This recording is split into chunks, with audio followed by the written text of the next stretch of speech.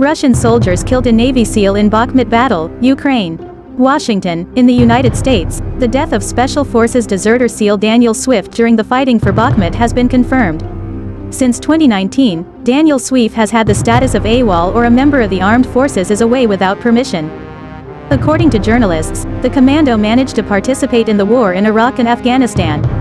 For his studies in the Middle East, he was awarded the Fighting Terrorism Medal.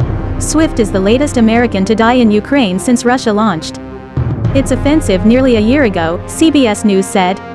At least 8 Americans have been killed in Ukraine since the invasion began.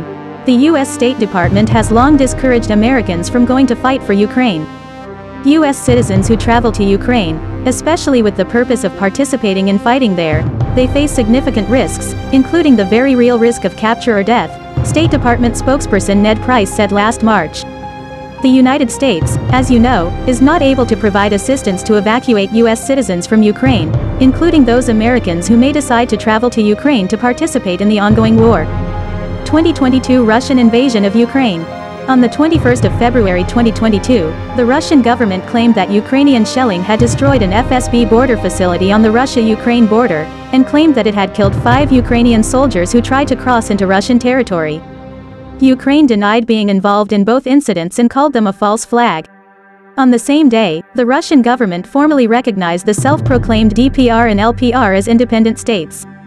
According to Putin, not only in their de facto controlled areas, but the Ukrainian oblasts as a whole, and Putin ordered Russian troops, including tanks, to enter the regions. On the 24th of February 2022, Russian President Vladimir Putin ordered an invasion of Ukraine by Russian armed forces previously concentrated along the border.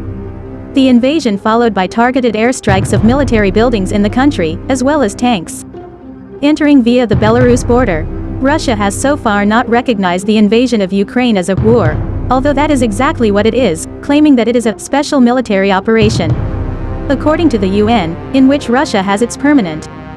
For military action to be defined as a special military operation, it must have a resolution issued by the UN. There is no such resolution, which automatically defines the military actions of the Russians as an invasion and war against the citizen of Ukraine.